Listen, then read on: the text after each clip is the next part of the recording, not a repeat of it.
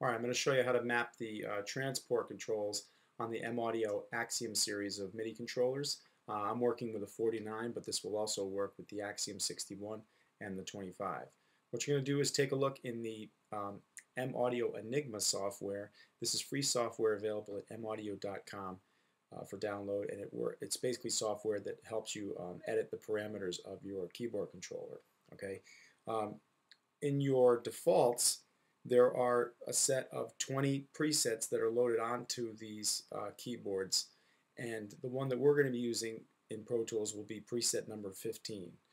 This one is the recommended preset to use when you want to try to get control of the transport controls in Pro Tools. Okay, so make sure you load up preset 15 on the controller. To do that, it's very easy. You can use either the recall button, which is over here on the controller, and then select 15, or you can use these plus and minus cursors on the keypad here and call up preset 15. Once that's done, you're going to go into Pro Tools, click on Setup and Peripherals.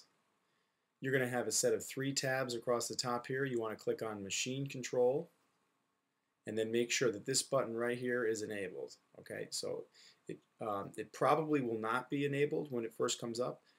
Just make sure you check it, and then you're going to hit OK. And from that point, if you take a look over here, when I press play, the transport will start and the song will start in the session. Okay, pressing stop obviously would stop it. Your cue buttons are the same, fast forward and reverse.